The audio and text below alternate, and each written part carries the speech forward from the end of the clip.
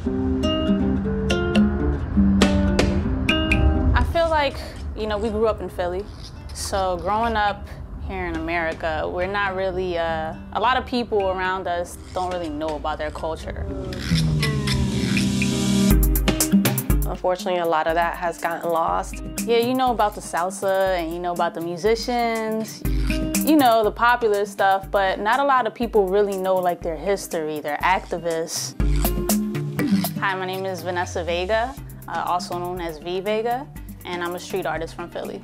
My name is Lily Vega, and I am the co-creator of Taina Sisters. Taina Sisters. What is the meaning behind Taina Sisters? Taina Sisters is basically originates from Taino, the indigenous people that lived in Puerto Rico. It's an art collective with me and my sister. We're really in tune with our culture, and we like to connect our culture to our art. You got paper towel on there or a shirt? So our paintings, murals, jewelry, all of our creations. I started off as like a street artist. I actually used to get inspired, and still do, from my surroundings. Yeah, there's certain things I can do and certain things I gotta like look at in pictures. So a lot of my art is like sneaker-based and like street-based.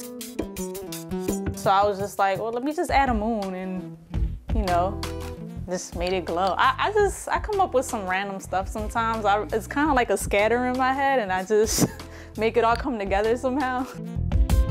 Was there any formal training or? No, to be honest, I learned a lot of my stuff from just either watching other people, seeing some things on YouTube or just trying it out. Whatever creativity comes to mind, we'll just, make it up. I've made them with either resin or polymer clay.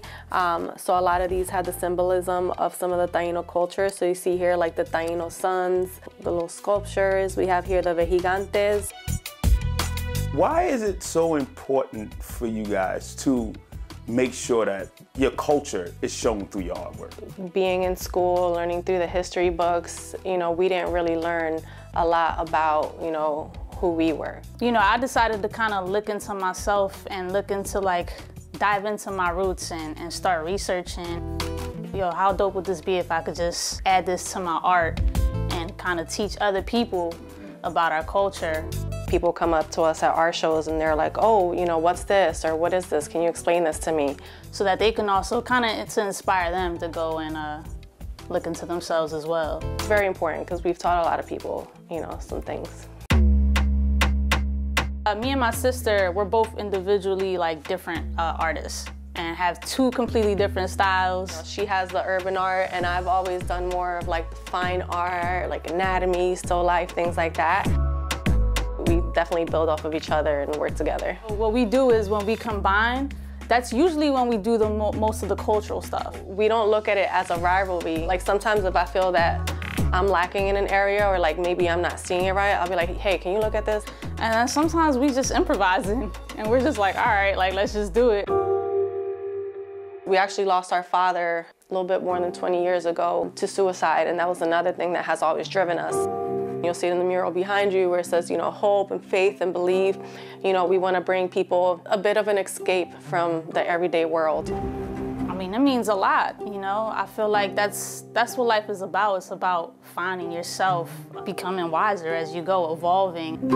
Every day you're seeing less and less of, what we grew up with. And so for me to be able to paint on a wall there where I grew up and leave some of my roots behind, that to me it meant everything.